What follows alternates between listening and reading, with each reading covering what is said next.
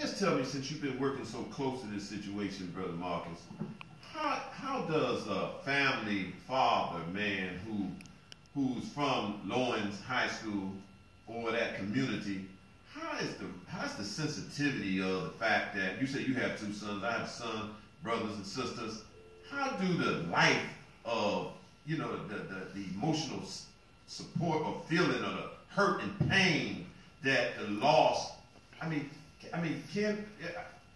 is Lawrence County, is Valdosta, are they crying, are they saddened?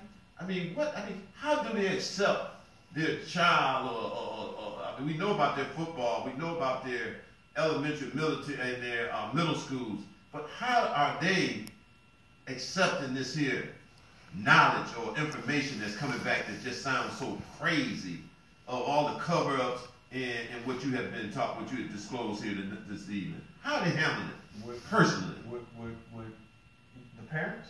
Just the community, other parents, you know. Would I be correct, sir, if I say you're not from here? I've been here a long while. But not from here. Well, you know why I'm connecting with it? I'm connecting with it when I was in high school. We got a call that one of our buddies, with a car full of our buddies, ran into the back of a parked car. And we immediately went to the scene of that accident. And we didn't see how anybody was going to be live. We all became nervous. We all became sad. So how do a community see an action like this and this injustice have been unaddressed for so long? Yes, sir. I know exactly where you're going with it. I was just trying to facetiously make a point. Lowndes County is like Forsyth County. Lowndes County is like Douglas County. We kind of get it twisted being here in ATL in Atlanta because everything is black and it's happening and it's upbeat, it's modern. Brother Marcus, are you telling me there's a high level insensitivity from the white community about the death of this child?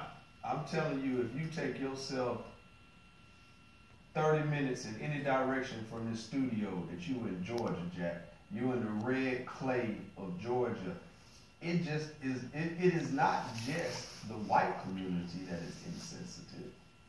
It is a lot of our own community that is also insensitive, that come from that mindset of a small southern town. They think about the conclusion of the investigation. The investigation was closed. They stamped Kendrick Johnson accidental positional asphyxia. And if it wasn't for the family and others, that would have been it. That was the reason of death that they gave this mother and father and the community of this child. Now, since this has been ongoing, you have some very frustrated people down there in Valdosta, Georgia. You have people that are saying all kind of vile and deplorable things about this mother and father, and myself, for that matter, that they're just in this for money. This is an accident. They are tarnishing their child's name by continuing this pursuit.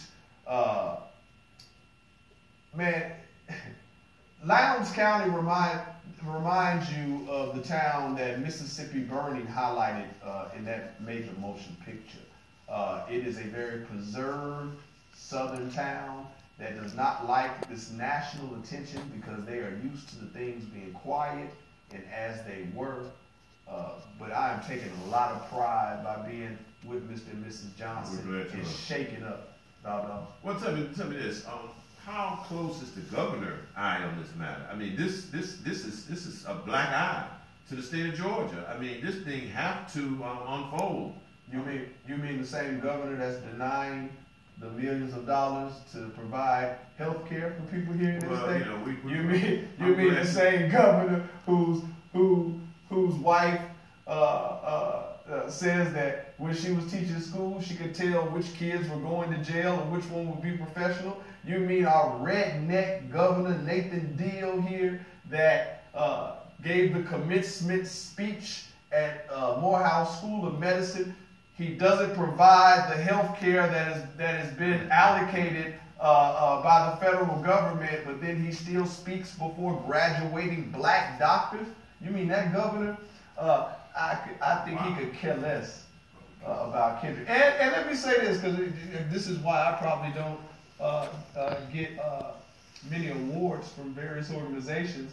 But it's my understanding that the Urban League has an upcoming function, and shame on you, Urban League. And they are giving Governor Nathan Deal Champion of Criminal Justice Reform Award. That must be one hell of a check coming from the state. No, Give me that, Governor. No, don't tell me. Don't tell me that. Now, there's some great honorees, good friends of mine, Derek Bozeman, good friend, and Attorney Miley Davis, who deserve to be an honoree. But, gentlemen, that should be an interesting table that you sit at with the governor that day.